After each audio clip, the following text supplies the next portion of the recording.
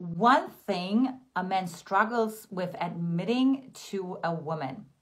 One important one is that he feels neglected, right? And part of the reasons is because he's, of course, trained to source himself. Also, it feels rather vulnerable to admit that he feels neglected. And of course, the emotions that come with that, right? Like that he feels like disappointed, or that he feels sad, or that he feels potentially insecure, or that he could maybe feel needy, right? So like one of the things like to be mindful of, and then because what happens is when the man feels that and he doesn't communicate that, he could actually instead withdraw.